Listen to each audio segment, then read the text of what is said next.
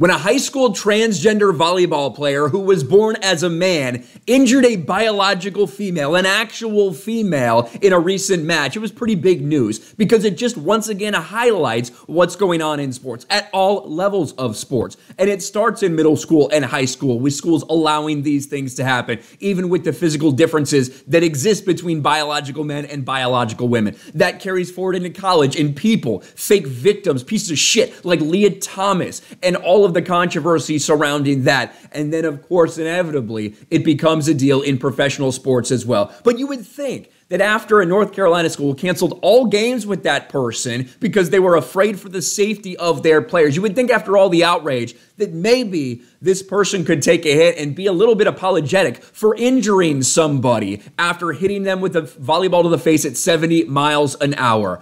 But instead of that, instead of this transgender player maybe showing a little bit of contrition or humility or anything like that, being apologetic, what does this person do? Trans high school volleyball player uses vicious spike, which seriously injured female opponent in highlight reel. Yes, doubling down, including the one where you gave someone a concussion. When someone who was born as a man now identifies as transgender, when you gave a biological female that's there on the court with you a concussion and they have long-term concussion symptoms from it after being hit in the face by a ball that's going far faster than any you'd see in high school volleyball. Now, I'm going to put that in my highlight reel, in my clips, and then I'm going to upload it to YouTube. And you can see right here, 2020 to 2022 highlights, age 14 through 17. And we can find the moment in question right here. And what do we see happen? Boom!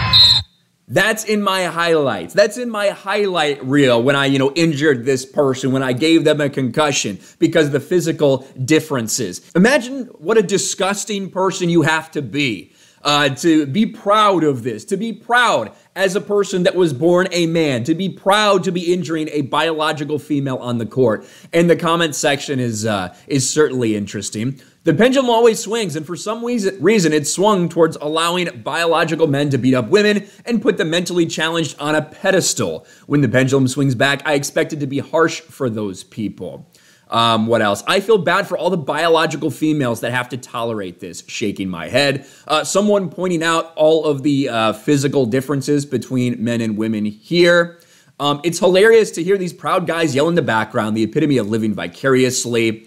This is criminal. That's obscene. Look at the back row attacks. The lower net combined with the physical size and strength. I'm with Hawasi. Damn, this is a serious safety issue. Wow. This person's pretty good. No doubt they could be varsity on the boys team.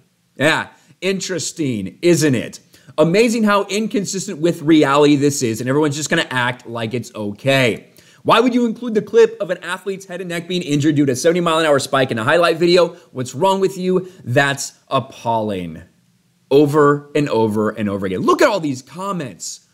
Holy shit. Holy shit. Happy now, liberals. All I see is equality and clean play. Be careful what you wish for. Wow, that's an interesting sentiment, isn't it? All the people that have been pushing female athletics for years and years and years, who have pushed this stuff on it, even though a lot of people aren't interested, where are you? Where are you to protect female athletics when they're being destroyed right now by people that were born men, by biological men? This is fucking disturbing, and the fact that this person has no contrition whatsoever should tell you everything you need to know.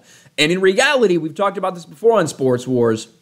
We thought that this would stop when someone gets seriously injured. Maybe it'll be when someone dies. Maybe a biological woman, there'll be such a bad accident that they actually die on a court, on a field somewhere before anybody decides to do something about this. Let me know your thoughts in the comments below. Smash a like button, subscribe to the channel, ring the bell for notifications, share this video out there, and I'll talk to you later.